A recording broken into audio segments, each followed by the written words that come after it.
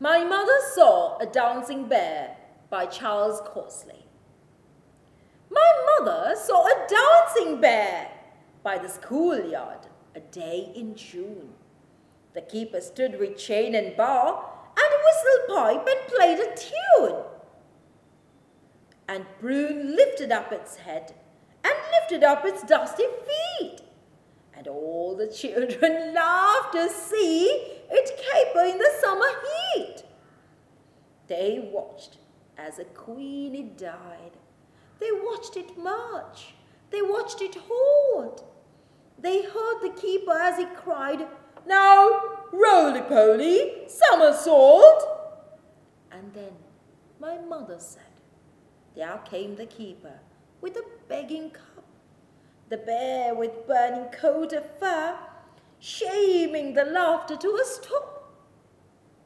They paid a penny for the dance, but what they saw was not the shore, only in Bruin's aching eyes, far distant forests and the snow.